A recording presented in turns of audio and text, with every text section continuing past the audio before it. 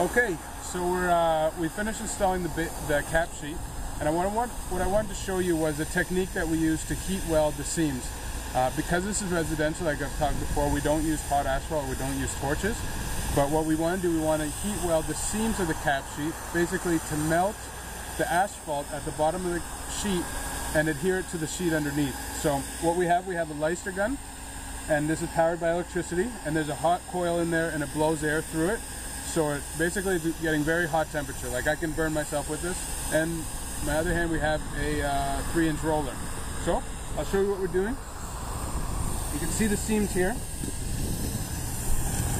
And if you can come close and take a look at it, I don't know if the camera will catch it, but you can see basically hot asphalt.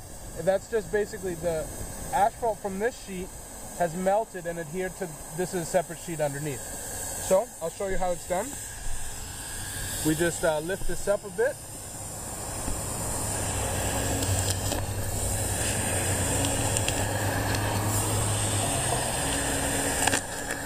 Okay, so remember, there's hot air coming out of this one, so we just kind of tuck it in there, lift it up. So I'm pinching the seams together by that. And what that's doing, it's adhering the two layers together. So now, I don't know if the camera can catch it, but there is a bead of asphalt coming out. So I'm melting the asphalt from the top layer, top sheet, and making it adhere to the lower cap sheet. Now I'll try to open it up a bit if the camera wants to look at it. So that's the seam underneath. So I'm just trying to get my hot air welder inside and allow it to basically fuse to each other.